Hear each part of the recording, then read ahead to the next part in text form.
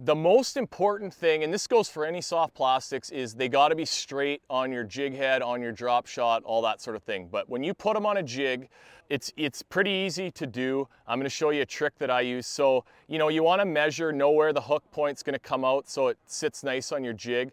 Sometimes the Elastec's hard to push up on your jig collar. So what you do, pinch the bottom of it right here and just go like that and just sort of snap it, and it'll fit right into place nicely.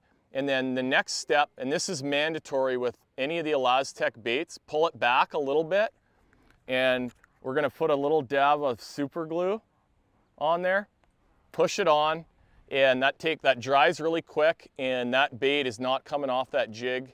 You can catch as many dozens of fish on that thing, and it's good to go. These baits are super durable, they last a long time, you can catch a lot of fish on them.